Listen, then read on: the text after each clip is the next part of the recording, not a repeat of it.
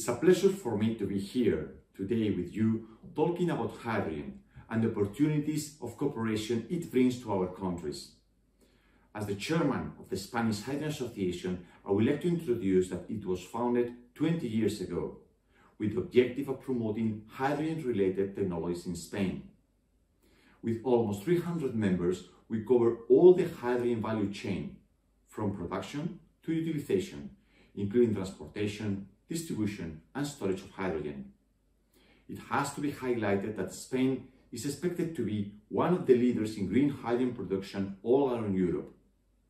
We are going to produce the most competitive green hydrogen in costs and a total amount of green hydrogen not only enough to cover our national demand, but also to export to the north of Europe.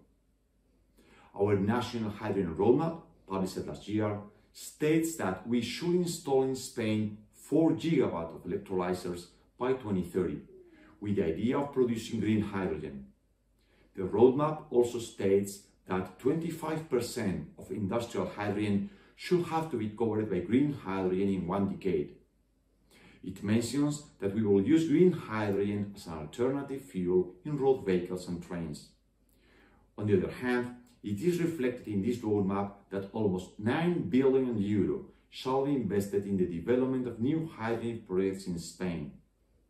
Because of the very good relationship between Korea and Spain, it will be a pleasure for us to have Korean companies and institutions as partners in these project opportunities.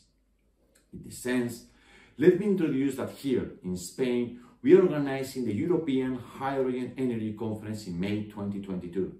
This important event will be a great opportunity for establishing new business relationships between our countries and also a good scenario to better understand the projects and initiatives we are developing and planning in Spain.